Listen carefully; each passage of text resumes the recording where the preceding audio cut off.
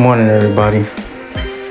So I thought this was something to share with all my entrepreneurs out there, or the ones that's up and coming. You're trying to start your own business, blah, blah, blah, right? So one of the first things, and after coming out of business school dropout, and I went three times, and I went first for business management, and then the second time I went for administration, and then the third time I went for entrepreneurship. So after doing that, I went to a program called SCORE. I forget what it stands for, Senior Corporate something, Retired Executives something, right? And then I went to the small business development centers, a few of them.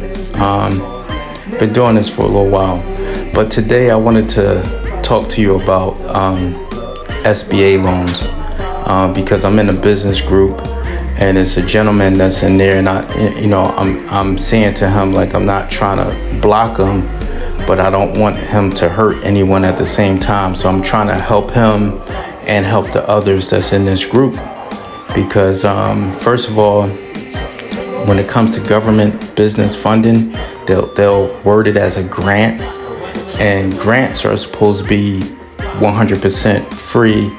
You don't have to pay them back. But what the government does with small business loans is, or small business grants, quote unquote, is actually a loan. So you actually have to pay it back within a certain period of time with interest. So I think it's important for you to know that before you go. And it's a long process. You got to fill out applications. You got to meet all these different requirements. You're trying to start your business ASAP.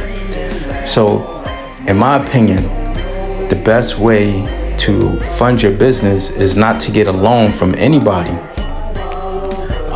Number one, if you're not working, even if you are working, aren't working, you just starting from scratch. You got this idea, you want to bless the world with your idea and with your gifts, and of course be compensated for this. The best way to do this is crowdfunding. That's the best way to do it. When you crowdfund, you don't need no credit score. It's no requirements. You set up you set it up how you want to set it up. You campaign it.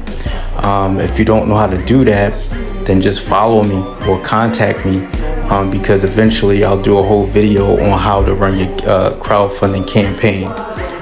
But yeah, in my opinion, don't go to no bank for no money. It's outdated. We're in 2023 right now. We live in the future. 2023. I'm talking to you from this dumb thing called a smartphone. And this video, hopefully you share. If you don't, hopefully you like. If you don't, hopefully you follow. If you don't, there will be others that will share, like, and follow. And this particular video can be distributed all over the globe. People in China can watch this video. People in India can watch this video. People in Africa can watch this video. I'm in America. So with that said, don't go to no bank. It's outdated. And sorry, bankers, hopefully you understand that where this is going. That's basically the only real reason to use a bank anymore is to try to work money, or let your money work. But a lot of people just aren't using the banks anymore. And if they do, they go in there for a loan, mainly for their property. They want to do a remodel or whatever. But when it comes to business, crowdfund. Peace and blessings.